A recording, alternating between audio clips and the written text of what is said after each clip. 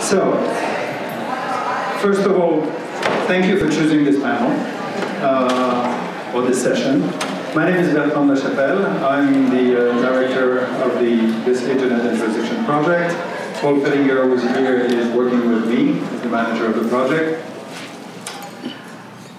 We have intended this session to be an opportunity to basically present the type of problem that we're trying to address, in fact, the dialogue that we're facilitating, to highlight how this dialogue is working and how it achieves the objectives, what the objectives are, and also to connect and invite a certain number of actors who have been or who are closely associated and participating in the project or are following it in different respects, to highlight why it connects with what they are doing in either their own region or the different issues that they are addressing on their own.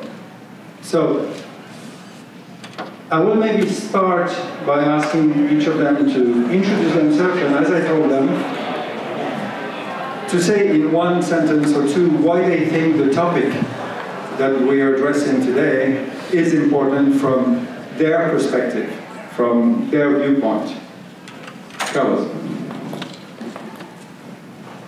So hi everyone, good afternoon. I'm Carlos Affonso. I'm a professor at the Rio de Janeiro State University back in Brazil and director of the ITS, the Institute for Technology and Society based in Rio. So I would say my background and that like bringing me to the project is that we were the ones behind the whole idea of the Marco Civil, the Internet Bill of Rights in Brazil, like almost 6 years ago. And the Marco Civil grown to be a collaborative and a general purpose project, an initiative that is now being discussed in the Congress and probably being voted on. So my perspective to this project is the idea that we have been for a while discussing principles of the usage and the governance of the internet, and we have this truly constellation of charters and principles and very bright initiatives around.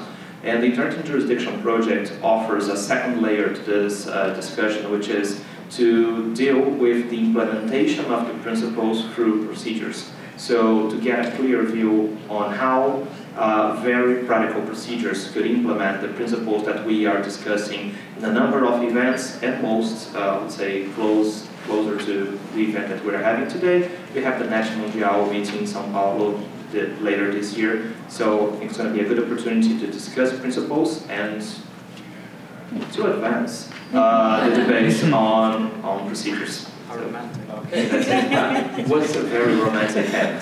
It's getting better and better. We are talking about Brazil at the end of the day. I was worried it was going to be dark by the time I got to mine. My name is Westmoreland. I'm an international lawyer. I've worked a lot with the government on international crime cooperation issues in Australia, and since being in the Bay Area for the past couple of years, have been researching the MLAT system, the Mutual Legal Assistance Treaty system, and ways in which to better apply it to the online context. And I'm working with Access at the moment on trying to bring a civil society perspective and help drive some initiatives to improve the MLAT system. So I think there's lots of overlaps between the work that we're doing on the MLAT system and the Internet and Jurisdiction project. There's, in some respects, we're sort of a subset of the issues that Internet and Jurisdiction is working on. The MLAT system is solely for criminal aspects, dealing with the questions of how do you, in many cases, compel access to user data from one jurisdiction for use in another jurisdiction for criminal investigations and prosecutions, and very much at that issue where there may be no physical connection whatsoever between the company that holds the data and where the crime is alleged to have occurred or where the suspect is. So I think in one sense, it's also bound by a very old treaty system. So That gives some structure, some history to having dealt with this problem, but it also provides limitations on the difficulties with changing that. So I think it's interesting. I'm interested to watch and participate in the ideas outside of that MLAT system and see how that can apply or not apply in the criminal context. Good morning. My name is Prakash. I'm a policy director with the Center for Internet and Society in Bangalore, and I'm currently also an Access to Knowledge Fellow at the Information Society Project of the Yale Law School. I'll give a non-work related reason for why I'm interested in this. When I first got onto the internet, within a few years, one of the first things that really caught my fancy was this idea of jurisdiction. These were the heydays where there's the declaration of independence of cyberspace and other such romantic ideas going around. There's this also the time when courts are first grappling with these issues, first in many instances in the US, in Europe, in India slowly thereafter. It's a time when the rules are getting set down and I'm immediately drawn into this. Eventually I go on to study law and while doing so end up with a focus on technology, copyright, etc., which led me to my job. And despite the enormous amount of academic writing since actually the early to mid-90s onwards around these issues, we still haven't really gotten to solutions. And that's one of the reasons why I'm really enthused by what's going on with the Internet and Jurisdiction Project, as well as the work that's happening around MLATs, etc., and the shifts going on in Internet governance field, because we actually might be slowly moving towards putting in places which might help prove to be solutions that last longer. Simone. Hello, my name is Simone Halink. I work for the Dutch Ministry of Foreign Affairs. I'm responsible for Internet Freedom at the Human Rights Department. Before I worked for the Freedom and Dutch Digital NGO, Digital Rights NGO. Some of you know that you know it. Before that I was actually a lawyer, so I have a legal background. The reason I'm here today is that I'm actually intrigued, or maybe also a little bit apprehensive about the debate on internet governance now in a broad sense, in the sense that lots of issues are conflated. So I agree with Pranesh that we would like to have very concrete, maybe we would like to sort of move to concrete solutions, but I also see that more and more sort of actors are joining the discussion and more issues are thrown on a big mountain of sort of internet governance issues, and so it becomes more and more difficult. So I think having a meaningful discussion about very specific issues and how to go about that is very important. And most importantly, I think it's very important that the human rights perspective is taken as a starting point in those discussions. Carolina. Everybody, so thank you for joining us here now. My name is Rossini. I'm originally from Brazil. I live now in Washington, D.C. And I worked on these issues for the past 13 years. And you can say that I passed through all the stakeholders in this dialogue, from Telefonica, where I was a lawyer for 7 years, to now where I'm joining Public Knowledge Director in international work. I'm also EFF alumni and I'm working as if you can see. So I think one of the things that most makes me curious and makes me wanting to engage on this discussion is something that the Jurisdiction Project is all about, which they want to try to set a due process framework to handle cross-border requests for domain seizures, content takedown, and access to user data.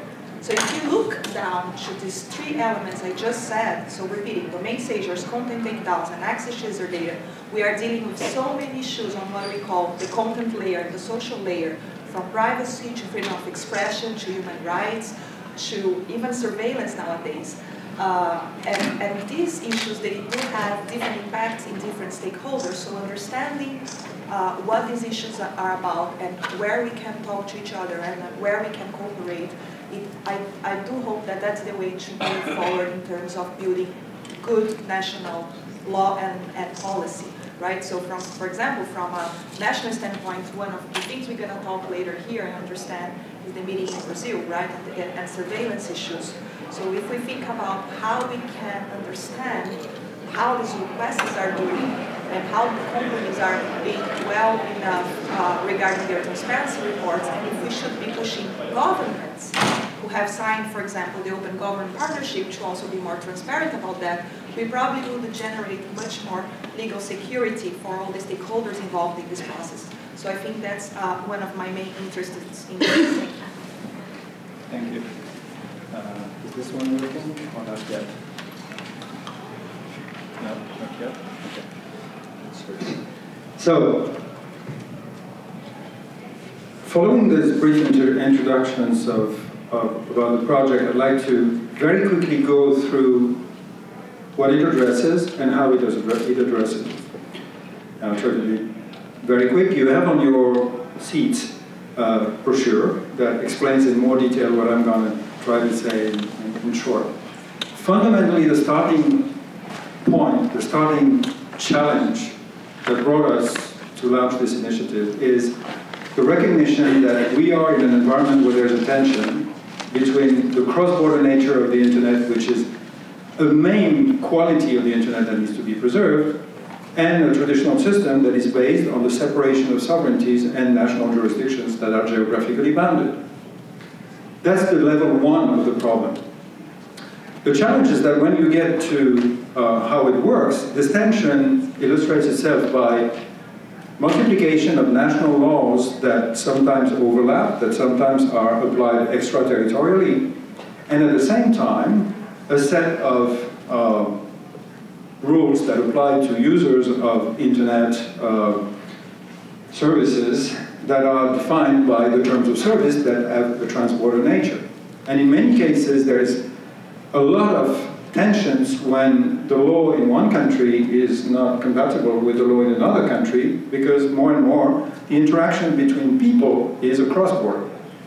What used to be the exception, like transborder interaction between people, is not becoming the majority, but it's becoming much more than an exception. And any transborder service provider is actually dealing with the interactions of sometimes hundreds of millions of people who are completely distributed around the world.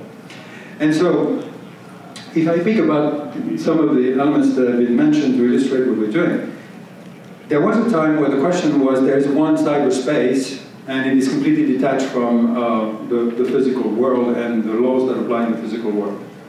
This hasn't lasted long because obviously laws apply. And the problem today is, in a nutshell, that there's no one-on-one mapping between the physical space and cyberspaces. You cannot do it like basically the airspace or maritime borders. It's not mapping in a geographic way. Worse or better, it is all about shared spaces and how sovereignty and laws apply in shared spaces. And so the key challenge is this situation is a situation that is not satisfactory for any category of actor. Without getting into details, it's not satisfactory for governments because there is a difficulty in applying national laws. It is not satisfactory for platforms or operators because they are confronted with a patchwork of national norms and have no tools necessarily to solve that. And it is not satisfactory for civil society groups or human rights groups because in many cases the situation of the absence of transborder rules is basically putting the burden of making the decision on the private actors when there is a transborder request for domain seizures, content takedown, or access to user data. And so when we identified this problem in 2012, we organized meetings where the different actors said, there is a problem here. It is not going to be solved by treaty negotiations. It cannot be solved just by business guidelines. It is not only about advocacy, it's about finding, and I pick one of the words that have been used, concrete, operational, procedural interfaces to handle those transborder requests, in particular to introduce a due process framework that protects and operationalizes human rights. Fundamentally, the procedure is we're facilitating a multi-stakeholder dialogue process. We organize that has actually involved more than 60 entities, different governments, different large companies, and civil society group and international organizations. And last year, we organized 4 meetings, one in Brazil, and Carlos was instrumental in helping us doing that in Brazil. We organized one in France, where we are.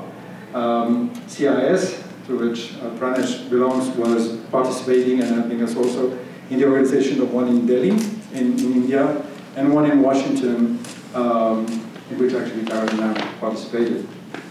And the outcome of this process last year was the identification of 6 components that you will find in the brochure for what a framework for handling those transborder requests could be. In that regard, you will be able to look more in detail, and we're open for questions. I don't want to take too much time. Fundamentally, this is about bringing every actor around the table, the relevant stakeholders, so that they collectively and together define the framework that will organize their relationship and the handling of the normative tensions that exist. I'd like to actually pick on what Carlos was saying regarding there are principles and there is the concrete layer of how things actually work. In that regard, without getting into the details of the different building blocks, how do you see that illustrated or taking part in the larger discussion internationally of how to develop such frameworks? How is the methodology potentially illustrating how multi-stakeholder discussions work? So let me try to bring a Brazilian example that could be interesting for us to understand how this conversation is important for us to come up with a more broader vision on procedures and how that could be helpful for domestic jurisdictions. So in Brazil, we have a situation in which right now there is being set to a vote in the Congress. There's something that we could call civil rights framework or Internet Bill of Rights for the Brazilian Internet, whatever you want to call it. And it's there to a vote. It's going to be the 12th time that people will end up trying to get a vote on this bill in the Congress. And it's quite interesting because it's a very, it's a bill that I would say in its core is about principles. So we talk about net neutrality, about privacy, about freedom of expression, and about how those principles are going to be enforced and set into law in Brazil in what concerns internet. But at the same time, there is a second level and the very same bill of law that is going to deal with more practical issues such as content removal, the operation of net neutrality. It doesn't deal with domain seizures, even though like the CGIPR in Brazil, the Internet Steering Committee has been very reluctant in involving domain seizures, such as the cases that we have seen recently abroad.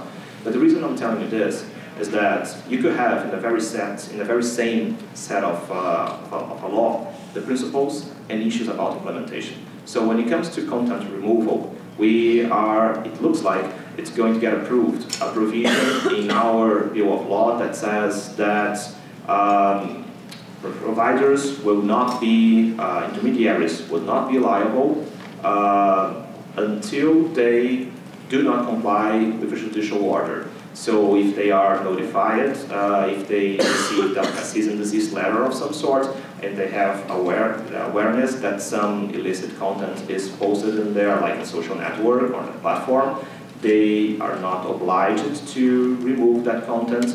that they only could do that, or that only will be responsible if they do not remove that, if they fail to comply with judicial order. It's a pretty high standard for safeguard for providers, but at the same time, we have an exclusion of copyright content from this provision. And at the same time, another provision in the Marcos review, we have the issue of forced localization, which means that Brazil is pushing forward with the idea of having some companies that deal with private data of Brazilians to store those data in Brazil, which is something that we have been discussing around in this conference. Yesterday we had a panel about it, and we could say, definitely Carol could help me out here afterwards, it's controversial if this provision is going to be approved or not.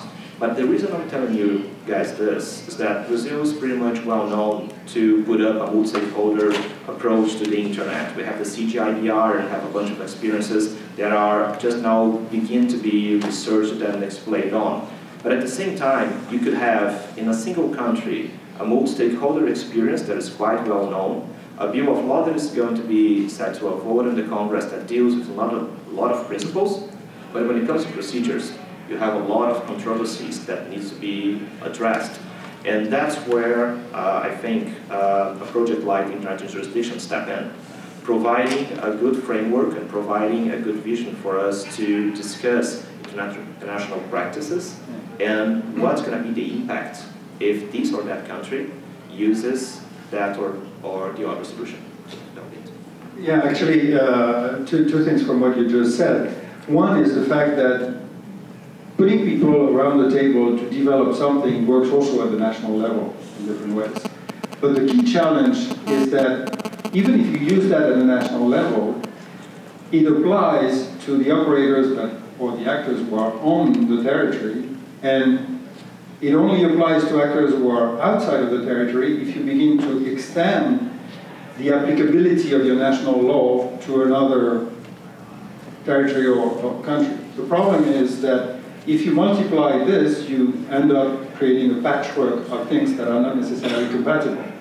So in that regard, the procedures that allow the interaction across border between actors, public actors, and foreign platforms is something that is traditionally not handled just by the national law. It's handled by cooperation treaty. And then I turn to Kate, because she mentioned the word MLAT.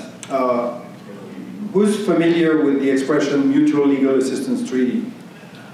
Yeah, that's pretty good.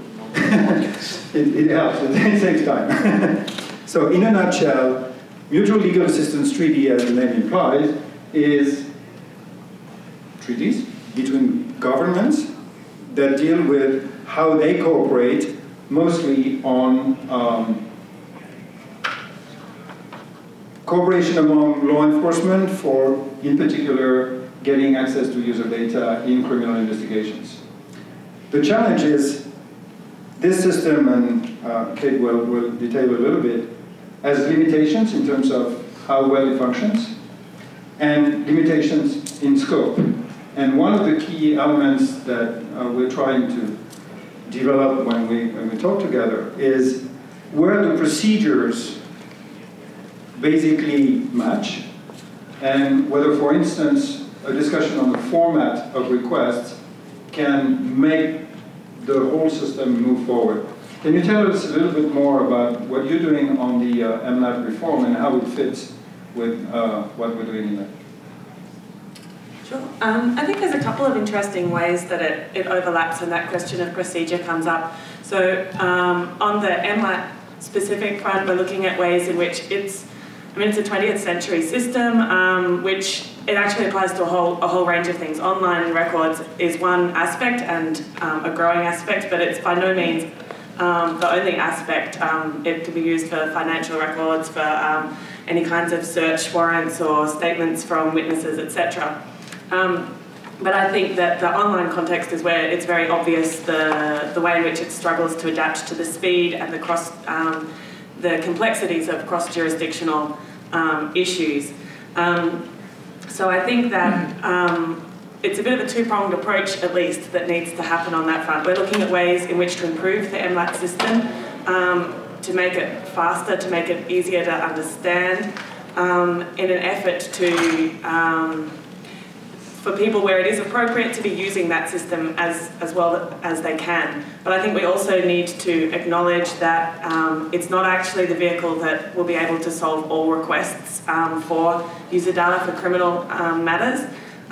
It's just not the way it involves so many levels of bureaucracy and safeguards and procedures, formal treaty procedures, which is excellent in many circumstances, but it can't apply to everything. And I think that when people look at the MLAT system, they think everything, you hear the call that it needs to be fixed and everything should go through the MLAT system. And I understand some of the sentiment because it's been existing for a long time. It feels kind of safe that it's at that international treaty level. But in practice, there's a lot of uncertainties and interpretations that happen. And it also, it's a specific beast. I don't think that it is appropriate for necessarily all information about IP addresses or subscriber information, etc. So you need to look at what the safeguards are that we like about the MLAT system, when it's appropriate, and how to make it work as well as possible. But also when things are happening outside of the MLAT system, to make sure that procedures and processes are in place that mean that there is due process. I don't think that we would want, you wouldn't advocate that the only way to achieve due process in every single circumstance for criminal matters is through the MLAT system. But I think that some of the lessons learnt in the MLAT system apply to the informal or police-to-police cooperation, and that we need to think closely about what's good about each system and how to A, work with the structure that we have now, and B, in the longer term, how would we like to see that work? I don't know that, I mean, maybe a new treaty system would be an excellent solution, but having done enough bilateral MLAT negotiations, they take years, and that's just 2 countries, so I don't think we can hold our breath on that, and we need to be thinking more about other procedural safeguards and ways in which to approach it. Thank you. I think you frame it, as you can imagine, in the course of 1 hour and 15 minutes, we are not going to cover everything. What we're trying to do is do a certain number of snapshots that we can dig deeper afterwards in the questions. But what is important, what Kate was saying, is that, and this is a question that we often get, is this thing supposed to replace is the process supposed to replace the MLAT system? Is the MLAT system supposed to make this kind of process irrelevant? The answer is no in both cases. The MLATs exist, and there is a very interesting work that is being done to make them more efficient in the field where they are useful and the scope that they have. And at the same time, there is a lot of other issues that are growing, particularly on content-related issues, particularly on issues that are not related to criminal investigation, which is usually the scope of MLATs, and that need to be addressed. It may take a while, but it is a complementary element. I'd like to move to Pranesh in a subsequent question. As I was saying earlier, we're in a situation where we have today the existence of terms of service for corporations that basically apply to users that are across borders, and sometimes to a pretty large number of users. When you have a platform that has hundreds of millions, if not billion, or one of them at least, users, and of course as a company, the desire to have as uniform terms of service as possible is a natural trend, because there's a desire to make things as easy as possible to manage. The fact is that those terms of service determine the rules for the sort of digital space or the digital territory that those platforms represent. And in many cases, there is a tension, because the terms of service are often attached or connected or established jurisdiction with the country of incorporation of the company, whereas the users are in another jurisdiction where some of the things that are posted may be illegal or not acceptable. So we're in a situation today where, to handle those tensions, as I said earlier, there is the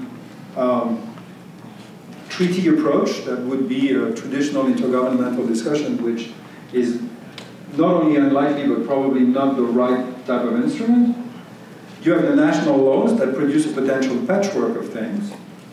And at the same time, you have the terms of service that are developed, but that are developed by purely private entities.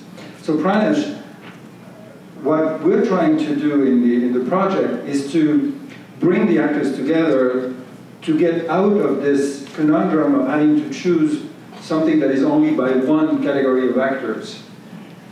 How can we leverage the concept of due process and procedural protections so that they basically migrate and are endorsed by the different actors rather than coming from one group only? There's the simple, straight answer to that, which is ensure that companies implement those kinds of principles of natural justice and due process within their terms of service. But the more complicated answer to that would involve us looking at how there is, to an extent, I'd like to recognize that right now there's a session going on about policy laundering in the space of intellectual property rights and copyright laws. There is an enormous amount of terms of service laundering that happens as well. Governments freely take from terms of service of corporations like Yahoo. If I recall right, the government of Minnesota, for instance, I was going through one of its websites. Terms of service were virtually identical. The Indian government in the recent past put out something called the Intermediary Guidelines Rules under the Information Technology Act. And what do they do? How do they come upon these rules? They basically copy-pasted from the terms of service of Yahoo, World of Warcraft, and a bunch of other places, and slapped it all together. And I wish I were kidding, and they slapped it all together, and now that is law. And they're saying, the Indian government has tried to put a spin on it. They've tried to say that it's actually self-regulation that they're promoting by putting in place terms of service of different actors into law and making that applicable to those actors. Their question is, if these are fine for Yahoo and for Google and for other corporations to have, what is wrong with having these same things in law?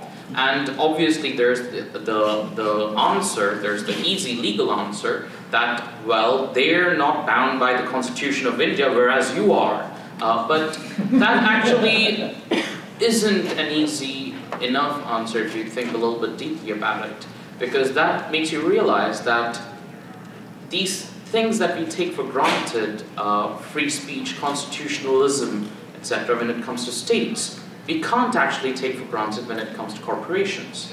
That the rise of corporations, and on the internet, everything is either private property or regulated by either property laws or through contractual laws, right? And there is no public space, there is no public square, as Frank LaRue, who's a special rapporteur on freedom of speech, likes to put it. He thinks of the internet as the plaza publica, the public square. But actually, no, it's more like a shopping mall. It's all private property. You can enter, you can go through things, sure, but you don't have the same rights. And so that's if I may, sorry to interrupt you, but just to pick on that one, isn't it a little bit a simplification to say it's only one thing? Isn't this that the cyberspace are a collection of cyberspaces, some of which are public, some of which are semi-private, and some of it are private, and maybe there are an emerging set of different rules that will evolve? Sure, that's one possible way of looking at it, but if you go down to the brass tacks of law, then you'd realize that even if you run your own server, even if you run your own ISP, in order to be connected to the internet, you have to go through private property belonging to other people. You have to go through level 3, you have to go through different kinds of ISPs, different people servers, and that's how the internet's architecture works. So one way or the other, you are moving out of the realm of constitutionalism, and especially the constitution of your own country. Especially if this is cross-border. Exactly. And so that's one very important reason to look not only at your own laws or laws of other countries, but how those laws, etc., are reflected in different terms of service. And I'd also like to make a quick point here about how, while you're putting in place these terms of service, you also have to think about how they're actually implemented, in the sense that most terms of service have some kind of general clause about not violating any applicable law. And what are applicable law is anyone's guess, right? Which jurisdiction they're talking about, no one really knows. But in India, for instance, we have a problem relating to sex-selective abortions. So people find out the sex of their fetus and choose to have abortions if that happens to be female. And in India, we have a law prohibiting advertisement of prenatal sex determination kits and the non-regulated use of these kinds of kits, because it's a huge social problem in India, which has one of the worst gender ratios anywhere in the world. And whether or not Google, when it decides what ads to show, takes into consideration this kind of regulation is, to me, a very important question.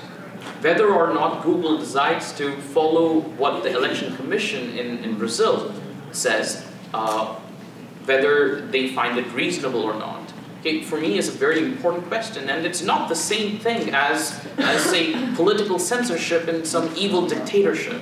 Okay, and so in democracies, how we deal with these kinds of difficult issues, I think should make us think a lot about terms of service and how we deal with these issues.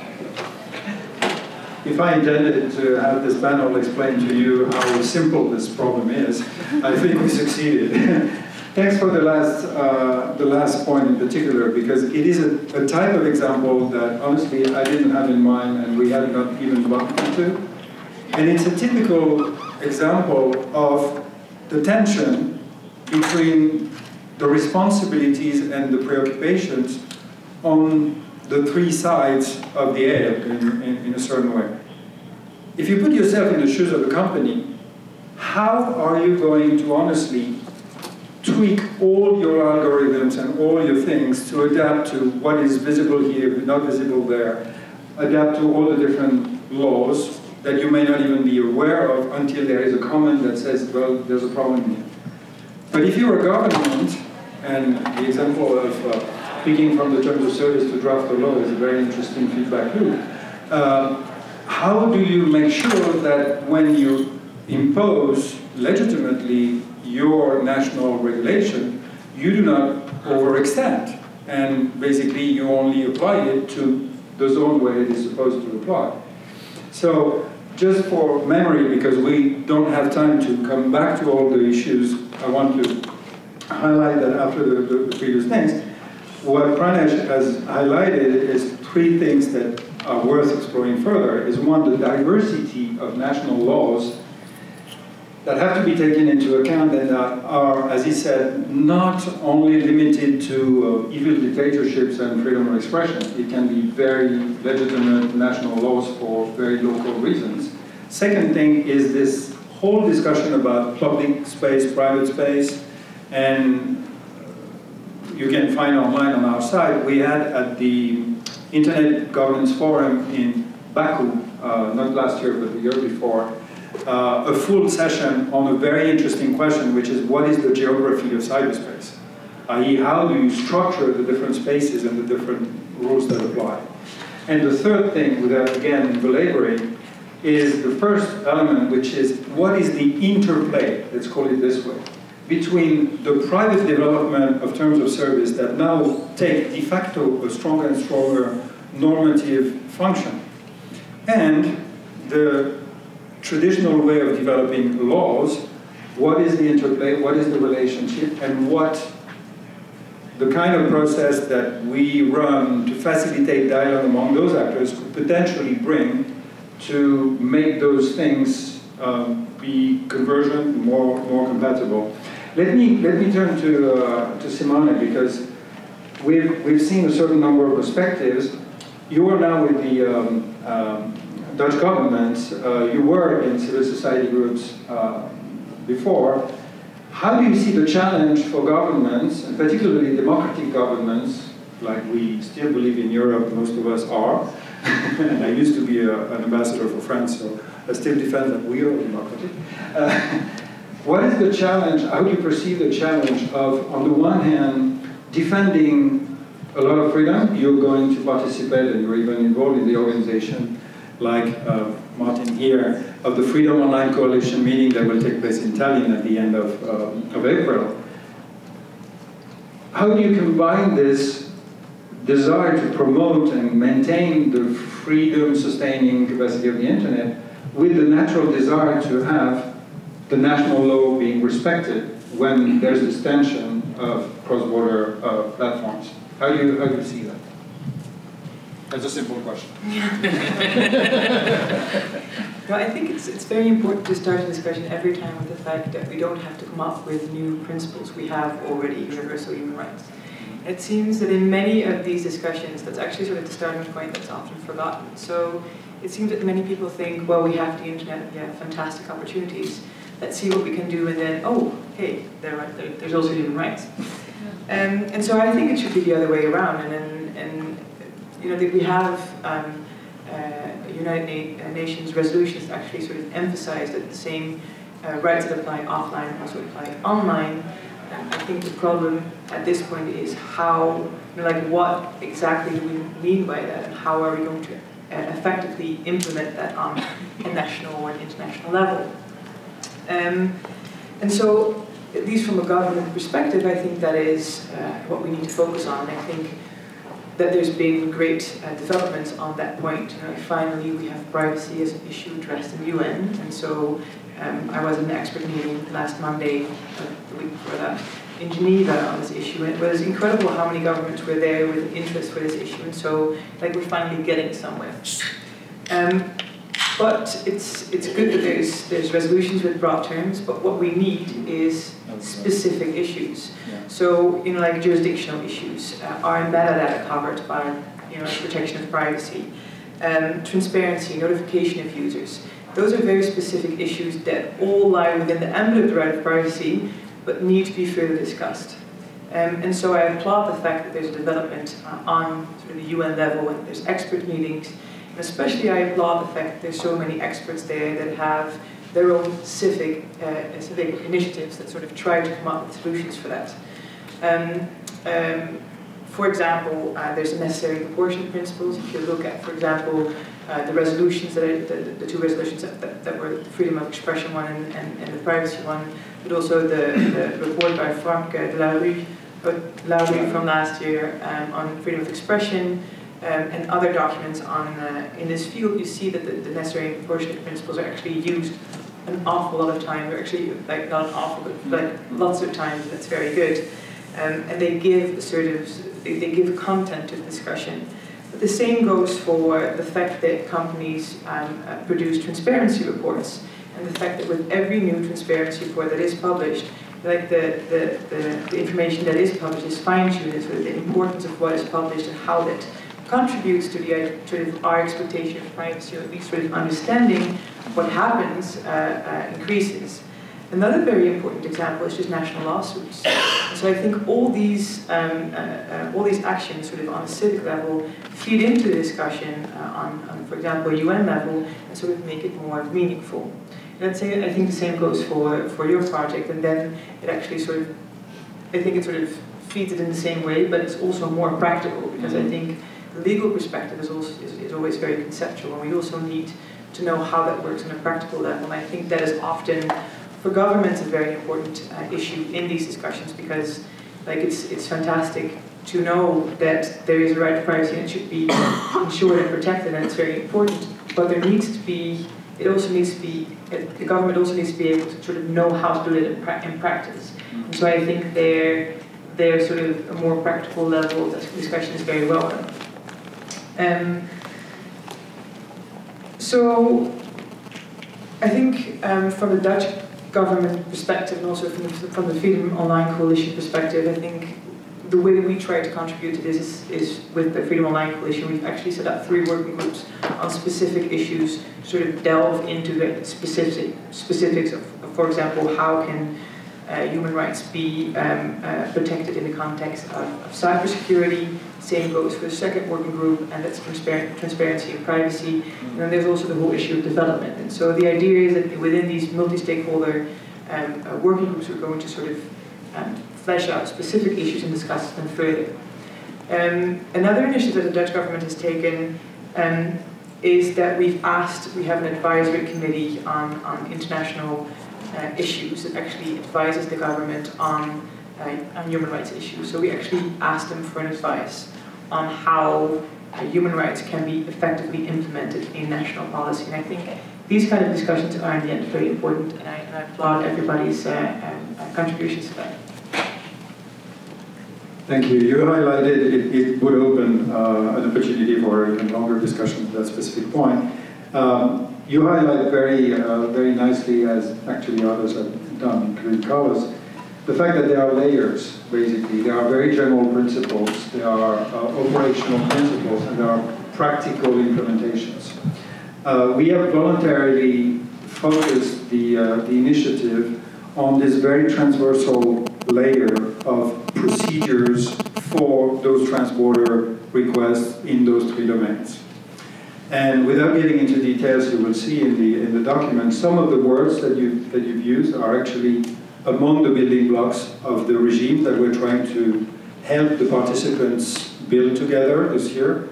This includes, how do you introduce in the management of the requests, by design, traceability, so that transparency reporting can be produced almost automatically, or at least that there is data that is produced that can be used. The term due process has been used, and it is a core element. You see it on the cover page of the brochure. Due process has many different dimensions, but that includes, for instance, the right to be notified when there is a request, at least in certain cases, because of course there are cases where it shouldn't be notified. But when there's notification, what is the contradictory procedures to allow defense? Are there appeal mechanisms? Also, when a request is being made, how documented, and this goes back to the MLAT thing, how documented is the request in terms of the national level process that has been followed, and what are the guarantees that have been put in place at the national level? So these are among the building blocks, but exactly trying, as you said, to take as a starting point the general human rights framework and try to help operationalize it through procedural safeguards and guarantees. And you're absolutely right, it goes also to what we're going to discuss now. The desire to move beyond just the affirmation of principles to more operational things. So, Carolina, may I make the connection to basically not only Net Mundial, but the whole international series of discussions and how they can be moving from just the production, which is not a bad thing, but just the production of multiple principles framework to the production of more operational principles for, in general, internet governance or specific topics, and even concrete implementation. How do you see this fitting, including in the Net Mundial meeting? And maybe explain what Net Mundial is to those who don't know.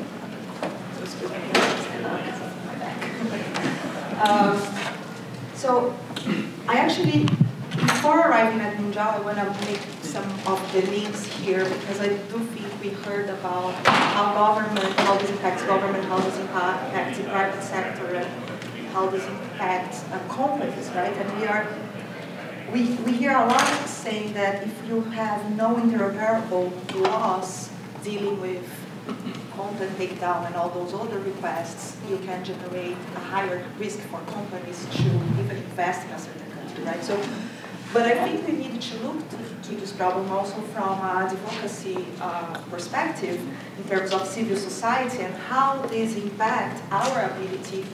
Many of us here are from civil society or academia/civil society to actually act and contribute our point of view as stakeholders in this debate, right? And in this regard, I want to mention two of the main pillar principles I would call for this work, which is exactly transparency and traceability, right? I think these are crucial. Thinking about the bigger strategy, I think we can think about those as static to how we implement all of that, and at the end of the day, generate legal security to all of this due process framework you are talking about. So as civil society, I think we have a lot to learn from some other communities that have been around for some time and actually that have amazing skill that we should be learned from, and also because it's something that's timely in terms of funding opportunities for civil society. So we see the wonderful open data community that has been born on the last couple of years. I'm, for example, part of the board of the Open Knowledge Foundation in Brazil.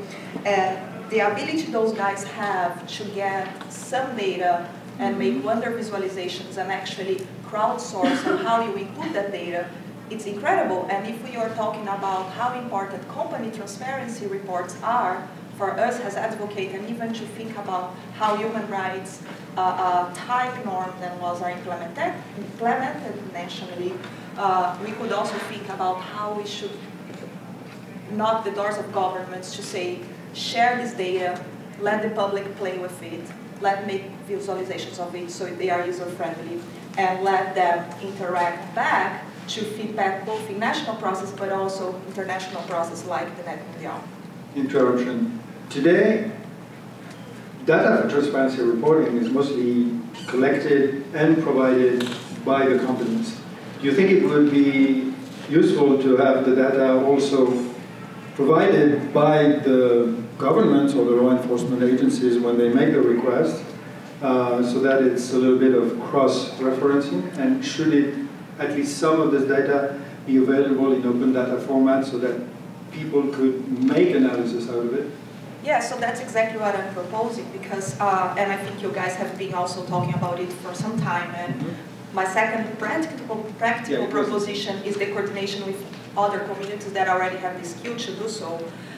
The access to information community, which has been responsible for actually supporting access to information law in many countries, including Latin America, like Brazil have a very strong one and so on. They know how to deal with that, and they have the skills to also knock the door of the government and say that's the data you should share and how you should share. And now we have those tools with FOIA-style procedures, right? So I think it all fits into both on transparency, traceability, and maybe we should think if it's the moment for us to join efforts as stakeholders with companies to build some type of coordination platform where all that data is put and crossed. As some of you may know, Europe is developing the, I think, Chapelle, you say, which is like the Internet Observatory.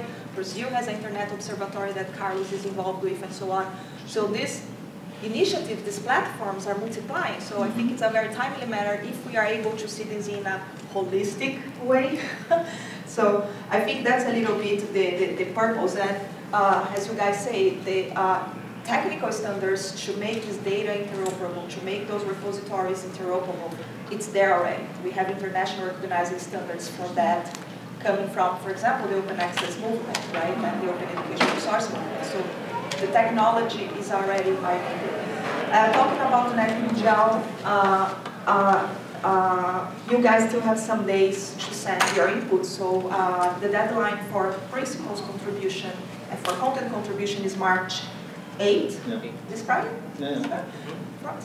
Anyway, and would be interesting to actually received more contributions. Some of them are already published in the site. So the Net Mundial, for who don't know about it, is a meeting that's going to happen in Brazil on the 23rd and 24th of April. And it came from a very fortunate meeting between Fari, the president of ICANN, and Dilma, our president, to discuss issues as surveillance and to discuss a new, more positive agenda for the development of internet governance ecosystem, a lot of big words. And US has endorsed the meeting, finally, after a lot of struggle there. And I think it's a really great chance for us to move forward. What are the process principles, which include the technical principles we are talking about in terms of transparency for internet governance, moving forward.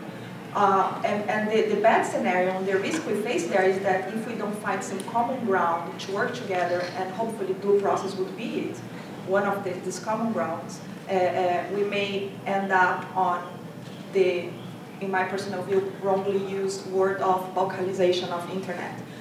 So that's, I think, what we hope for at Mundial. Thank you. Actually, there is a whole series of meetings. If you follow this topic a little bit, you may have seen the document that was distributed, among other things, yesterday, done by Best Bits. Then all the meetings that deal with internet governance, they are becoming really, really abundant. Pranesh, you wanted to say something very quickly because I want to open the floor in the last 15 minutes for questions. Just one quick point about transparency mechanisms, right, and takedowns. So in response to the government's really bad law, we actually came up at the Center for Internet and Society with a counter and proposed that to the government and to others, saying if you actually want to go down the takedown path, then this is how you can implement it within Indian law while it's still being constitutional and respectful of free speech. And one of the things we proposed there was that not only this mechanism was applicable not just to government-sent takedown requests, but to all takedown requests. And so we said the government should actually operate something like chillingeffects.org. Okay, and every time a private actor, any kind of intermediary, receives a takedown request, they should forward that to the government and it be displayed on a public website. Okay, and if, when they act upon a takedown request, they actually should provide reasons for it, which should be displayed alongside the initial request. So, and we sought to build that into the law itself.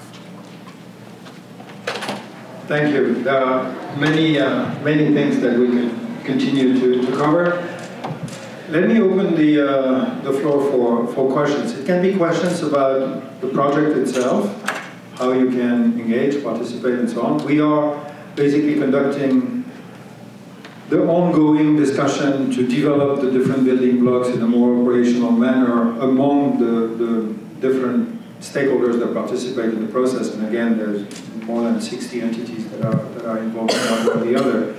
We're also participating in physical meetings organized by third parties like this one, the Freedom Online Coalition, the IGFs, and so on. So your questions can be about how can you follow this thing, how can you participate or input, but it can be also about everything that has been said. What are the things that trigger questions or clarifications, or things that you believe are important to take into account in the discussion? So let me open the floor. Who has a question or a comment or a contribution?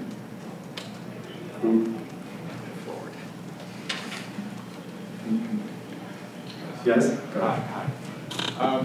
Pranesh, I just want to follow up with you about the Center for Internet and Society and if you can say who you are. I'm Mike Godwin with Internet. It's not Pranesh, the rest of you don't. Yes.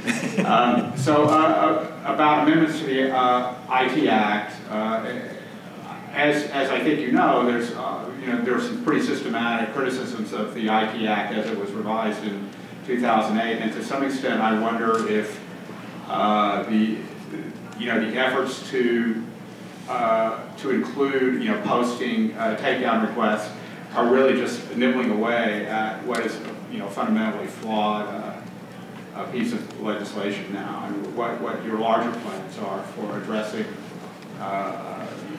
criminal offenses that exist under the current version of the IT Act. Any other question at that stage? No? Sure. So just one quick note about the IT Act before I respond, is that under Section 1, subsection 2 of the Information Technology Act 2000, it's not just applicable within India, but it actually says it's applicable outside India as well, and clarifies in Section 75 how exactly that is. But it's interesting because I haven't really come across many laws, at least any Indian law previously, which talks about extraterritorial applicability of the law. That note apart, the Information Technology Act has tons of horrendous provisions in it, especially lots that were brought in 2008. And in fact, one of the problems we had with the IT rules that were passed in 2011 under the IT Act is that not only are they unconstitutional generally, but they don't even fall within the IT Act. The rules, for instance, the intermediary guidelines rules, were about takedown. Okay, they were not about. But the parent provision is about in what cases the intermediary can be held liable for what someone else posts, and in what cases they can't. Generally, the general principle is a good one, which is if you have editorial control, you can be held liable. If you don't have editorial control, if you're, say, an ISP, etc., you can't be held liable. That principle was adopted, but it gets inverted in the rules. Okay, so at CIS, we don't really engage in many court challenges, etc. There are complex reasons for why that is, including the fact that we get funding from outside of India. But the best way forward, quite honestly, is court challenges. And because there's a clear case to be made that some of these provisions are unconstitutional. And there are a few challenges right now before the Supreme Court, including some of the most notorious provisions, which we highlighted in 2008 itself.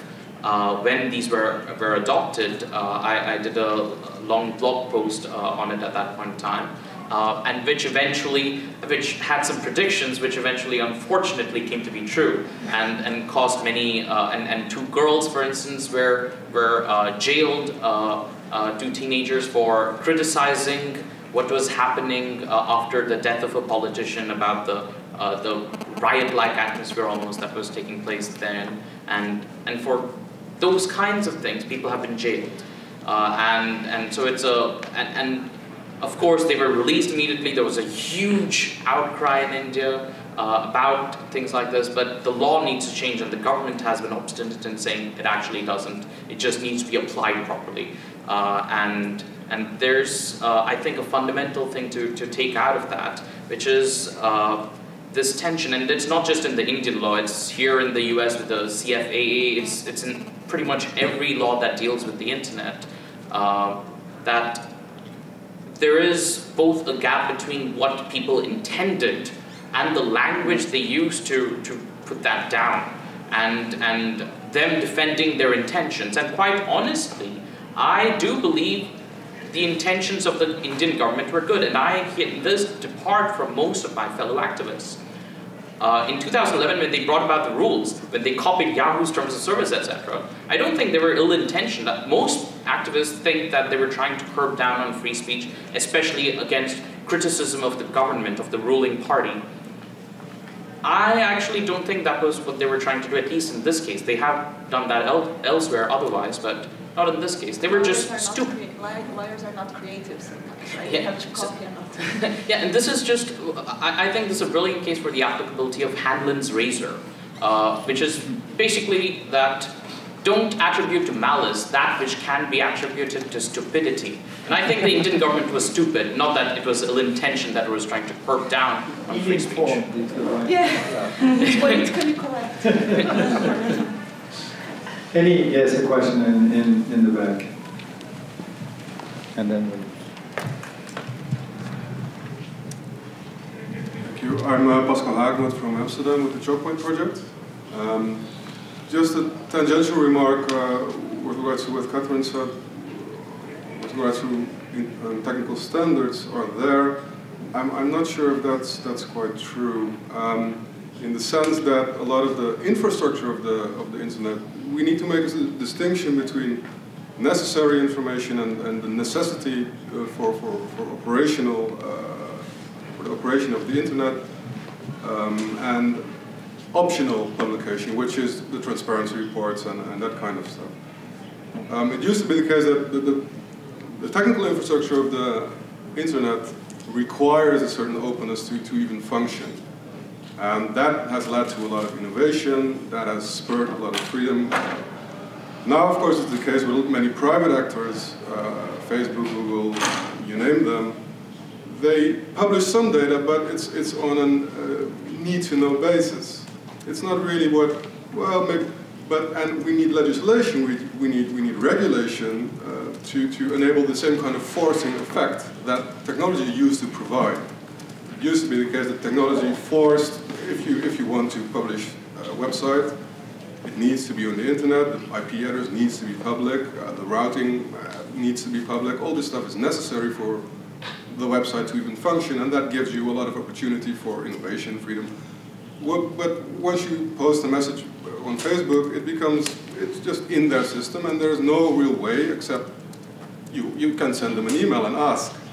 And this is an aspect I think Pranesh touched on very well. When there's a takedown request, it needs to be published. It needs to get out there, because otherwise we will never have the same kind of forcing effect that led to, well, I think many great developments. And yeah, that's just a general comment I would like to make. Thank you. Yeah. And then I think we'll wrap up for the... Yeah, 5 more minutes. I just think we are talking about different things. So when I was talking about standards and internationally recognized standards, I'm not talking about the structural and the logical layer of the internet. I'm actually talking about what? Human rights. No.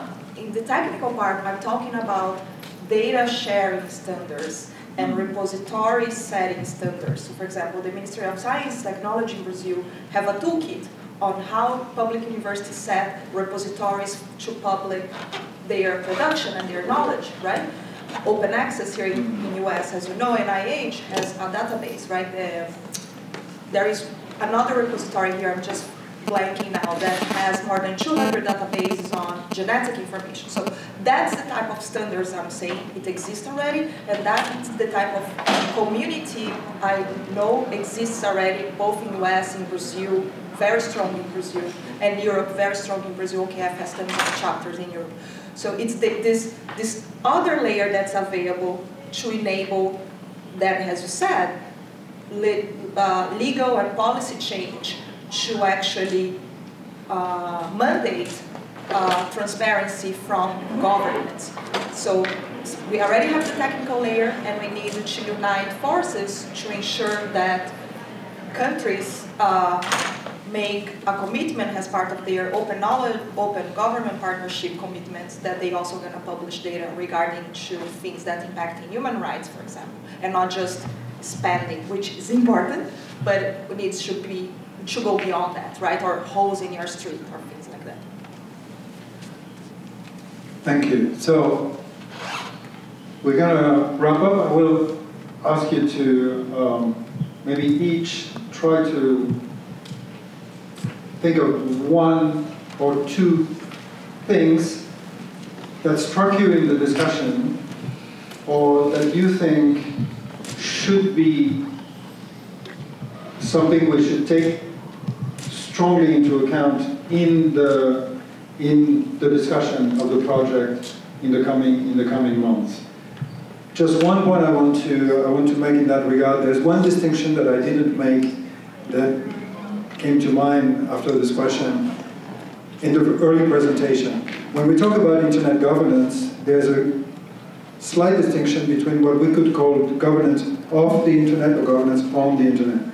i.e. governance of the network with the standards, the protocols, the IP addresses, the naming system, ICANN, and all this stuff is one thing. But the big challenge that we have today is that there is very little framework to address governance on the internet, like what people do with this network. And we are clearly, and I wanted to clarify this in the end, in that layer. So let's move in that direction, or maybe in the reverse order, as it was started this way. Ladies first. Start that with you. Like the full circle.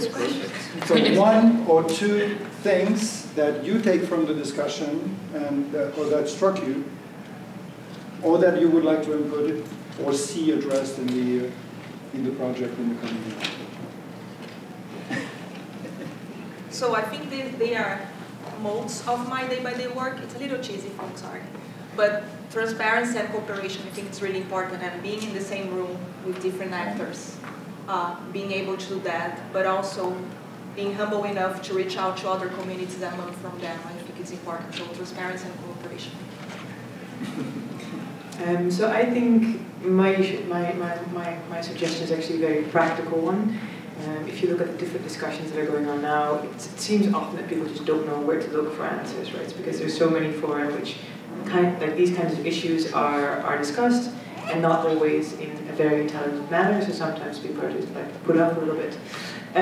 So I think it would be very relevant for you to point out exactly like what kind of use your discussion will be for other discussions. So to make that very clear, not to be too conceptual, or just because people need to know what the relevance, how it feeds into particular discussions. Okay. And this is not just based on the conversation today, but a few that I've been having yesterday as well, that the idea of data havens are something that that really need to be taken account of while you're thinking of the larger jurisdiction-related issues, because the desires of activists to have the application of their local laws when their local laws are good with respect to privacy is at odds with the idea of protecting data havens where, like, for instance, Iceland wants to be where privacy and free speech are protected, etc.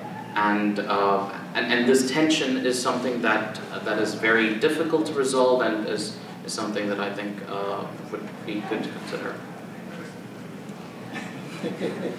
I think a lot about where the hard boundaries are and where the grey areas are. So we deal with the layer of there's the international legal framework, and then the domestic legal framework, and then the policy that sort of lie underneath that. And particularly, I think it's in a lot of our different fields, whilst there are some hard boundaries, there's a lot of cases where the law isn't clear, where there's a lot of scope for interpretation, and that comes down to how are governments interpreting this international legal framework, or how are they interpreting their own domestic legislation, or how are companies interpreting where they have discretion as to whether or not to hand over that information. So I'm always interested in, there are boundaries, but there are a lot of grey areas in that, and I think that's where informed discussion and appropriate pressure or discussion also from civil society and academia is really valuable, not just seeing the hard boundaries and long-term projects, but what you can do in the grey areas.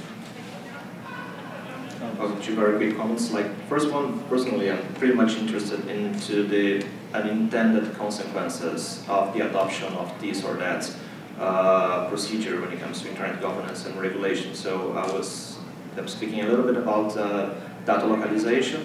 And definitely when we talk about data localization, there's a bunch of issues that we could address, but one that sometimes is not well addressed is the impact if a country like Brazil ends up adopting a data localization provision, such as the one that we have right now. What will be the impact in other countries in Latin America, and especially for bloggers and activists that sometimes face a hard time with their governments To have one country as Brazil saying it's a good idea to have all the data of the nationals stored here is something that could be really useful for the judiciary power of Brazil to have access to that data, but at the same time, people in other countries in Latin America would feel like that's the perfect excuse for you to store nationally the data of all bloggers and activists in that country, and that's an unintended consequence of a discussion that was brought into the democracy view because of these Snowden revelations, and the national government of Brazil decided to push for that.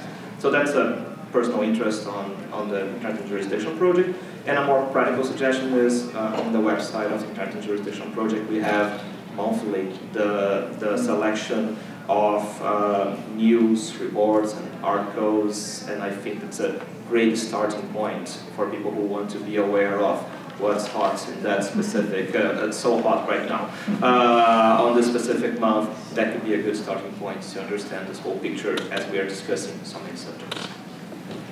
Thank you. Thank you for the advertisement. The site is internetjurisdiction.net.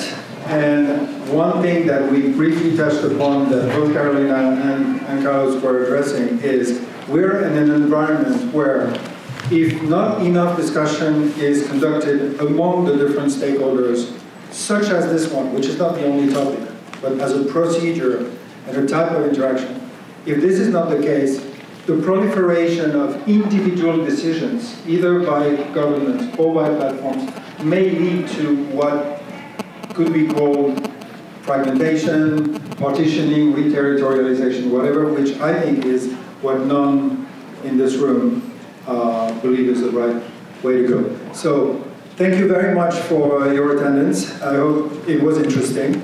And let's talk more, contribute, come to the site. Thank you very much for having come here.